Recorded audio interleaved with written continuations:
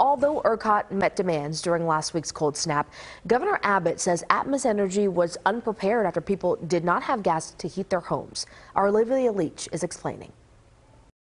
Last Friday, during the frigid cold, the city of Arlington opened the Beacon Recreation Center behind me as a warming center after several homes in Arlington and Grand Prairie lost natural gas pressure.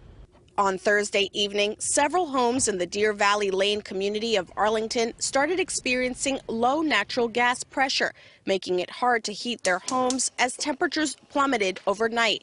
The city opened this recreation center as a warming center for impacted residents. The Grand Prairie neighborhood of Grand Peninsula also experienced low gas pressure. Now Governor Abbott is calling on Attorney General Ken Paxton and the Railroad Commission to conduct an investigation into what he calls Atmos Energy's failure to prepare for the winter weather.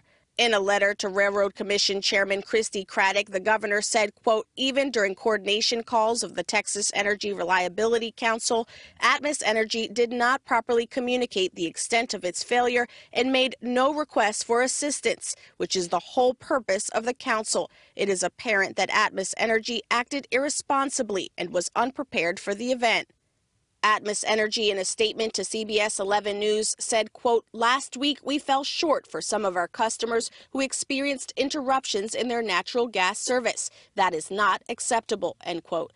Atmos says they will work with regulators to address the issues they faced. Governor Abbott is calling for the investigation to be completed within the next few weeks. In Arlington, Olivia Leach, CBS 11 News.